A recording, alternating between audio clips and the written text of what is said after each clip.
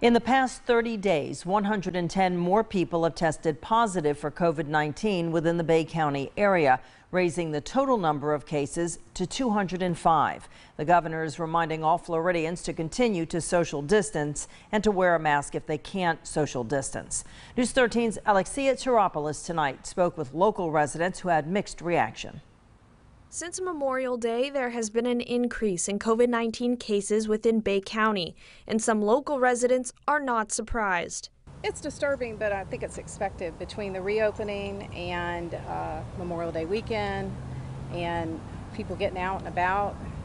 I'm really not really shocked. The Florida Department of Health said Monday over 200 people have tested positive within Bay County area, which is a big jump from June 20th when there were only 178 positive cases. Local resident Victoria Botorf says she is worried about the safety of elderly residents. I feel like we've become a little laxed about the situation, but the reality is it's still there.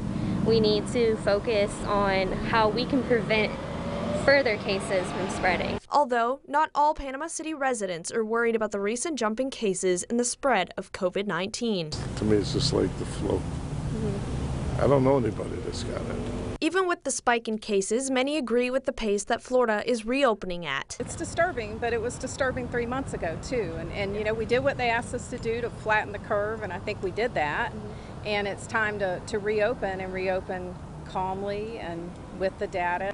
Out of the 200 cases in Bay County, only 10 of those have been out-of-state residents. Reporting in Bay County, Alexia Tsaropoulos, News 13, Panhandle Strong.